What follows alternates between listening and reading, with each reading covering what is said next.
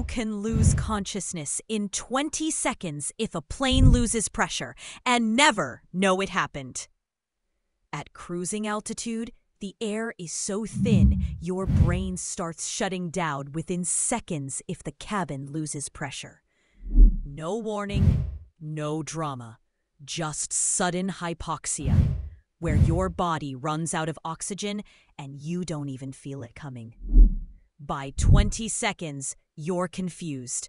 By 30, you're unconscious. And if the pilots don't dive the plane fast enough, you'll never wake up. That's why oxygen masks drop instantly, and why crews train for this relentlessly.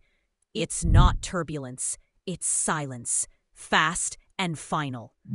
Still think altitude is harmless? Comment 20 seconds if this left your head spinning.